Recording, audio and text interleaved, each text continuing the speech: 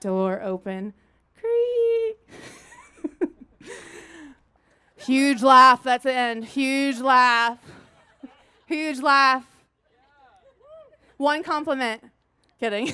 Stand-up comedy. How many of the comedy greats got their start, but also how a lot of people found out that they're not funny. Now usually when you're faced with this harsh realization, you're at a small comedy club with a handful of people, and nobody remembers it the next day. However, this is not the case for everybody. Take Megan Stalter for example, who recently released what might just be the worst comedy special ever on HBO Max. I am not exaggerating when I say the audience is uncomfortable from the moment she walks out. Not a single joke lands during this entire 16-minute special, and it is not easy to watch. So get ready, it's gonna be a rough one. Please subscribe.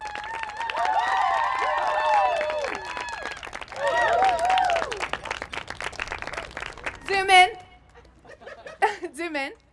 Okay, right off the bat, I think this is the downfall of her performance. It's like her routine isn't based off jokes. It's based off telling the cameraman to do something. She does it a lot, and it gets more uncomfortable every time.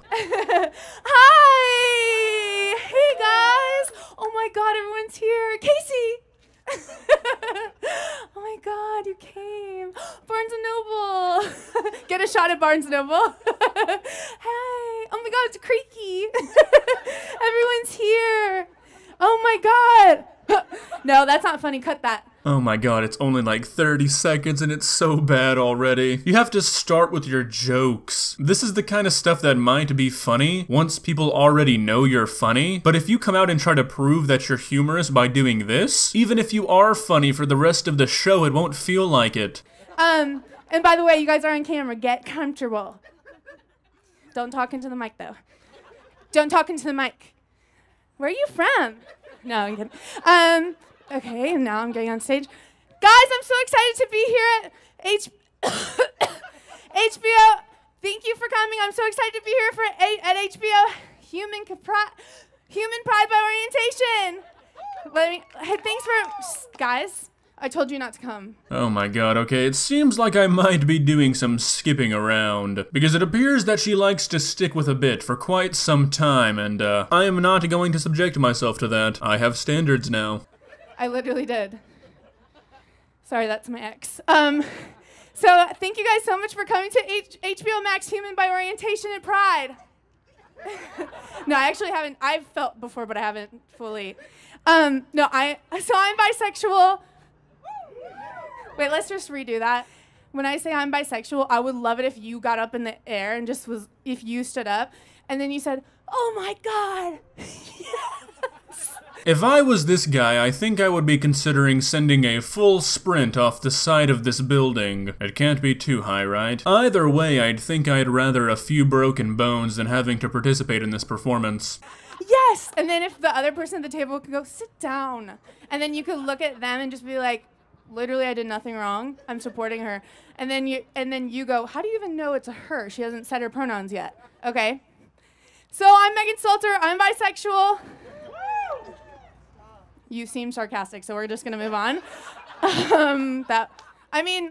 That was weird, right? Audience interaction is a good thing, but she is killing her show by doing this. She actually had some pretty good comedic timing with the "that was sarcastic" comment, and you could tell it kind of eased the audience and made them a little bit less uncomfortable, but then she went straight back into sprinting up to audience members, sticking a microphone in their face. No, I'm so excited to be here tonight.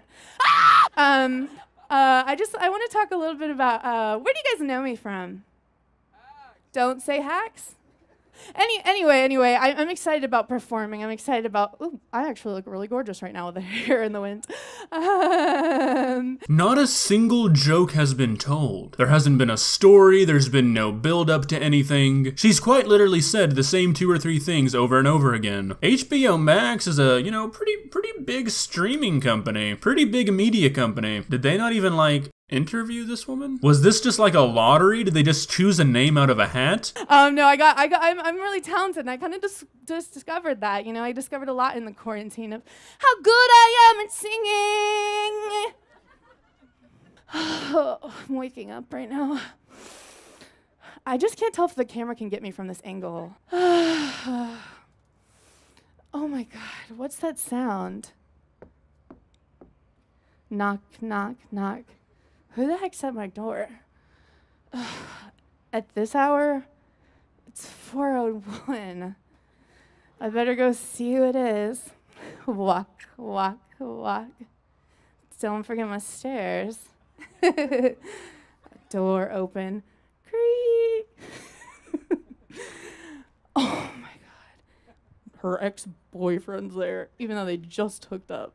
How has nobody left yet? I want to leave the room and I'm not even there. I've been taking periodic breaks in order not to lose my mind. I refuse to believe that this was rehearsed. There's no way anybody at HBO saw this and approved it. She must have won like a comedy sweepstakes. It's okay that it's quiet, like it's not supposed to be funny. During quarantine, I actually wrote a book. Let's try that again and you guys scream really loud. Just one person said yes. Little Miss Water Table, you gotta scream, okay? So I wrote a book. Wait, and I kind of wanted to say it right into the camera, if that's okay. Guys, I'm starting to lose my grip on reality. I don't know how much more of this I can take. Right now, I want to read a book that I'm working on right now called Stupid Stinky Love. That's a funny title! Oh, I wouldn't get that! Chapter 6. What's that smell? Was that you? What if this was 2 hours long? Megan, it feels like it is, so, you got that going for you. It's like she wrote down as many ideas as possible that would make this performance as terrible as it possibly could be. Like, really? Acting out a play? Now you're reading your own book? Are we serious, Megan? But picture this. If someone smelled like duty while you were performing Congolese, don't you think you'd notice? Yeah. I think you would. Is this her genius book idea? Does she think people are gonna read this and have an epiphany? I think most people realize that oral sex is not very enjoyable if one of the parties smells like poo-poo. I don't need a book to tell me that. No, I do want to take a minute and do something that I've been missing a lot. What if I started making out with you? I do want to tell you guys, I want to end on this. No, please don't go. I'm going to tell you guys now tips to go into a party. Every time I think it can't get any worse, she does something like that. I would have walked off the stage 15 minutes ago. I don't know if the fact that she's still trying is worrying or impressive.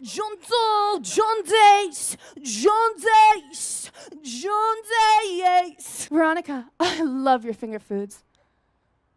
But I'd rather be fingered instead. Huge laugh, that's the end. Huge laugh. Huge laugh. One compliment. Kidding. But yeah, that's pretty much the end of my set. Thank you so much, guys. I don't think I've ever been so thankful that a video is over. I don't really think there's anything left to say. I think the video pretty much spoke for itself, so, yeah. If you enjoyed this video, please leave a like and walk on over to that subscribe button and touch it. It's free. It won't cost you anything. But for now, that's all I have for you today. Bye.